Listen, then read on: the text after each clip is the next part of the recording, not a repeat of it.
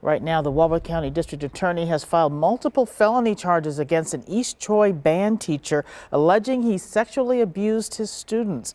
Those allegations date back to 2017, but police did not start investigating until 2021 after they were contacted by the Department of Public Instruction. Our Bruce Harrison reports from East Troy.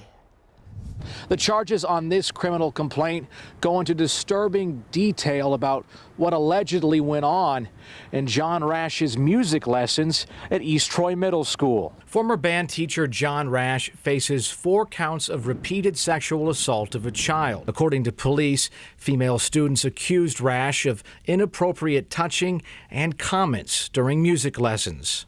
Mr. Rash? Rash has been charged but not arrested.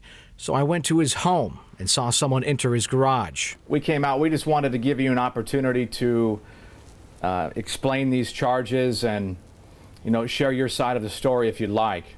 No one came to the door. We also left a voicemail. Hi, Mr. Rash. This is Bruce Harrison at TMJ4 News. According to police, students told faculty about the touching, but police said administrators told them they never felt Rash's alleged behavior rose to the level of mandatory reporting. Under state law, all school employees are required to report suspected child abuse and neglect, and any person, if sexual contact is deemed not voluntary, must immediately contact the local child welfare agency or local law enforcement. Rash resigned from the school last year.